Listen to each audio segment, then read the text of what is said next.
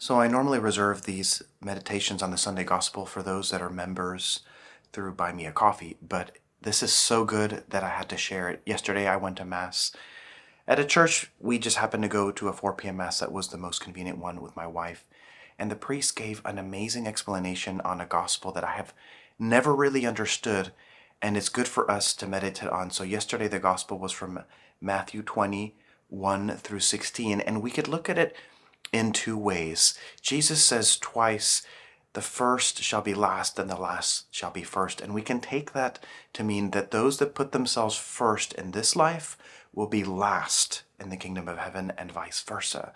Those that put themselves last will be first in the kingdom of heaven. And we have two people, two examples that are back to back. Now, the Gospels will often put these things back to back so that we can compare, contrast, and get a real idea of what's going on.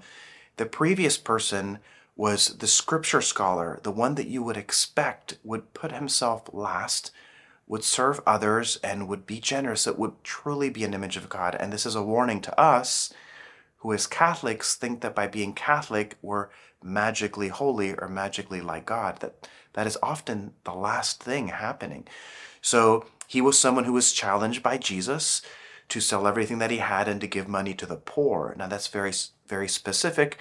Scripture scholars at the time were wealthy because they had to pay a lot of money for the education, and they also had a lot of servants because they had a lot of free time on their hands in order to study. So this was a rich dude, probably with a lot of servants. He was probably a landowner, actually. A lot of times they don't say these things, but you can tell how Jesus is kind of really pushing into the situation by doing that. And so that's why Jesus asks him to sell what he has to give to the poor, not just to give up his money, but the fact of helping those that haven't been as lucky as him, to give them a chance to have that. Now that's the invitation for us, and we often just deny it, say, oh no, that was just for the scripture scholar. That's not for me. I don't need to help the poor. We often excuse ourselves of these challenges, and I think we should be careful. I think we're doing something very dangerous there. And then the next person is the landowner, someone that you would least expect to be like God. But in this case, he is exactly modeling the heart of God. So we have these day laborers, and day laborers at that time are just like day laborers today. They get paid very little, $7 to $12 an hour, and it's often hard to find work. And yet all of them have needs. They have apartments or houses or wives or whomever. They have people that they have to take care of. And so when the landowner hires all these different people, he realizes that the ones he hires at the very end, if he only paid them an hour, if he only paid them $10, how is that going to help their family? That's not being very merciful to them. Now, they may not deserve the full day's wage, but they're human too, and they have needs too. And so he decides to give them the full day's wage along with the other ones. And interestingly enough, the other day laborers, even though they know how hard it is to be a day laborer, they're angry that the ones that only worked an hour got paid so little. They're envious, as it says, because he's generous.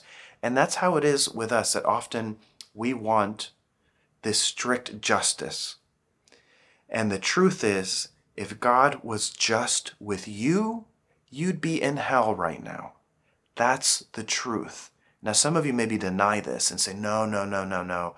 If God gave me justice, I would be amazing. I'd be going straight into heaven. And you have no idea the holiness of God. And so the invitation is for us to have a heart like God, to have a heart like the landowner, and especially in situations where people don't deserve it. Let's say we're tipping them, or there's some way that we can help someone, and strictly speaking, they only deserve $2, for us to go beyond that, for us to be merciful and love with our money. One thing that I realize is that we're stingy. We say we believe in love all day long, but when it comes to the money, we don't do anything. We hardly give it to our family members, let alone to strangers. So maybe there's someone in your life that does not deserve the money that you should probably give them. They don't deserve it, but they're human too. They have needs just like you. They have husbands and wives and houses and mortgages and all types of things as much as you do. And often when we're generous with those people, and we choose the path of mercy, God returns it back to us 100-fold. Even in terms of purgatory, in several places, Jesus says, give alms and behold, all shall be made clean. And in other places, when he says charity covers a multitude of sins, he's talking about alms there. He's talking about something that hurts. So my friends, I thought this was an amazing way to see this gospel. Hope it helped you. Keep supporting me through Buy Me a Coffee, either as a one-time donation or by becoming a monthly member in $5, $10, or $15 increments. I'll see you in the next one.